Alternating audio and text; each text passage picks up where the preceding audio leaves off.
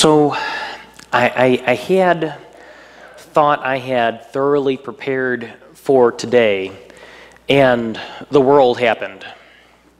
And I wish that I could better articulate all of the emotions that are not just on my mind, but I'm sure on many persons' minds this morning. And yet I think that the best way to be able to begin that conversation is to begin sort of where we are this day. So we've gathered on this Sunday to remember the Reformation, that the beginning of the reforming movement that led to not just our own Lutheran church, but so many other folks that have reformed in their understanding of the Christian tradition throughout the world. And I think it's important for us to remember that those of us who are Lutheran, who claim that heritage, it comes with, unfortunately, quite a lot of baggage. And I think it's especially important to recognize that this morning, after the events that happened yesterday morning in Philadelphia, anti-Semitism in any one of its forms is a sin. We need to recognize this. We need to be able to talk boldly about it, and we also need to recognize that our own Lutheran heritage has, unfortunately, been deeply intertwined with that sin for many generations. In fact, it even goes back to Martin Luther himself. Luther, unfortunately, in an attempt to try to rally folks to his own cause against the abuses of the Catholic Church in the 1500s, tried to get the support of Jewish leaders, and when they said no, that they weren't going to work with him for rather obvious reasons, Luther then took to pen to slander and write horrible things about his Jewish sisters and brothers in this world. And unfortunately, many of those writings survived throughout history and continued to be spread throughout history, that in 1939, and for those of you that know your history, there were some very interesting things that were happening in the world in the 1930s and the 1940s. In 1939, as part of a anti-Semitism campaign led by the Nazi Party of Germany, Luther's quotes against Jewish persons were used in that campaign. And on November 9th, the evening of November 9th, Nazi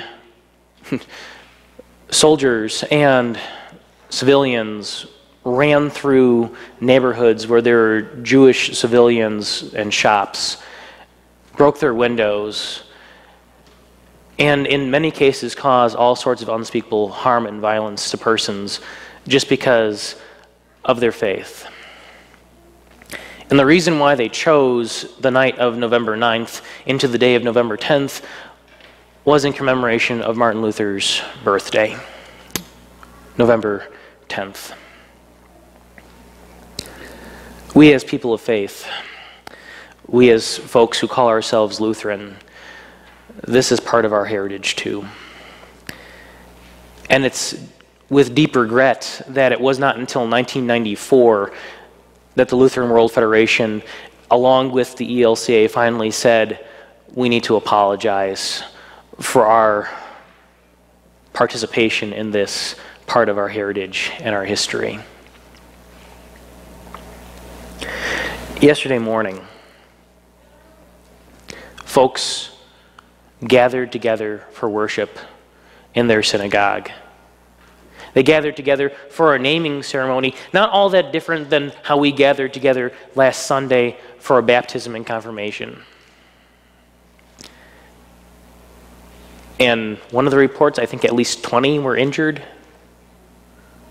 and others dead, solely because of their faith.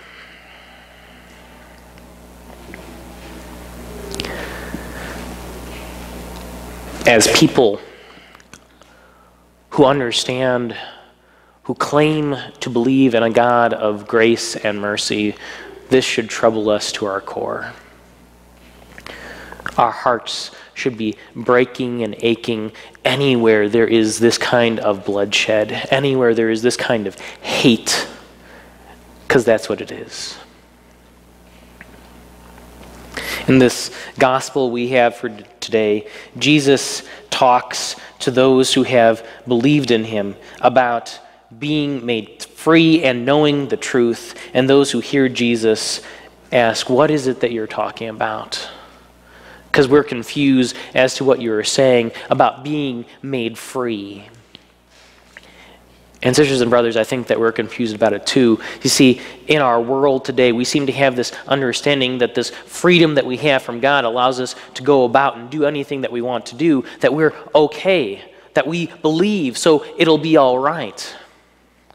That we can continue to do horrible things to each other and, oh, it's fine, I'm a Christian, I'll be okay. But that's not what Jesus is talking about, not even close to what Jesus is talking about. Jesus isn't talking about this freedom of will where we can go about and just be horribly cruel to each other. No, Jesus is talking about being freed to do something, not being freed from something. Yes, we're freed from the bonds of sin. We're freed from the promise of an everlasting death through our Lord and Savior Jesus Christ, but we're also freed to do something. We're free to be of God's love and mercy. We're freed to show peace and caring and kindness to all the people of this world. We're freed to heal others. We're free to bind up the broken and the forgotten.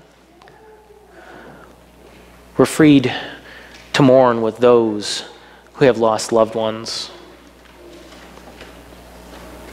We're freed to be of that hope and healing for those that are desperate to know what peace looks like again. We're free to be of good courage, to be bold in our proclamation of a God of love, a God who cares deeply and passionately for each and every one of us, that we need to care for our sisters and brothers too. And not just our sisters and brothers whom we know well, not just those sisters and brothers who we worship with on the weekend, but those sisters and brothers miles away. Those sisters and brothers who on this day are trying to figure out whether or not their loved ones will be able to come out of the hospital. Trying to figure out whether or not their community of faith will ever be able to recover from such a senseless act of violence. We're called to show love and care and deep compassion for them too.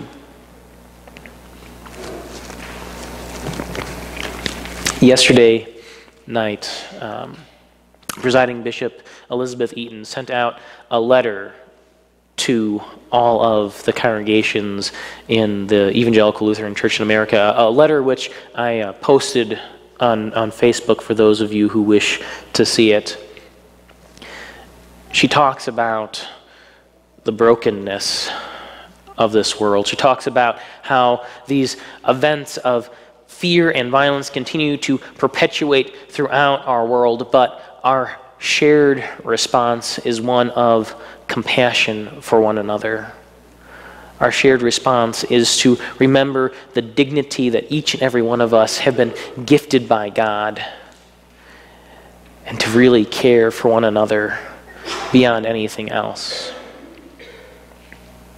And so when Jesus comes to us in this gospel reading and talks about how if the Son has made us free, you will be freed indeed, we need to remember that we have been freed to be of God's hope and healing in this world. To be of real care and compassion for our sisters and brothers.